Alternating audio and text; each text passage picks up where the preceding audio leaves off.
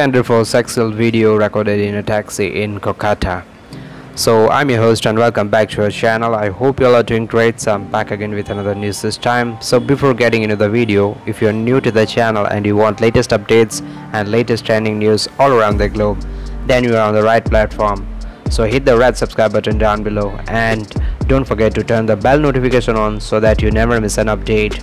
So without further wasting your time, let's hop into the detail first. There is a controversy in Cucuta after learning of a video with a sexual content that was recorded inside a taxi in a recognized sector of the city. The recording went viral and hundreds of users demanded that the union punish the driver of the vehicle. In the video, a young woman and a man are seen drinking liquor. Then they enter the taxi to have sex. This happened in a broad daylight and near one of the busiest sectors of the North Sandar capital.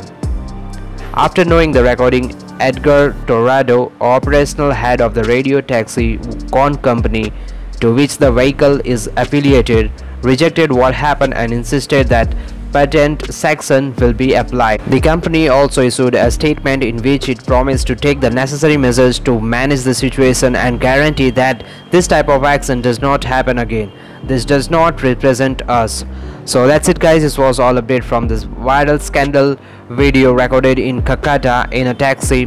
To get more such updates and latest trending news, hit the red subscribe button down below. I'll see you in the next video. Till then, take care. Cheers. Please like, subscribe and share my channel. Press the bell icon for more updates.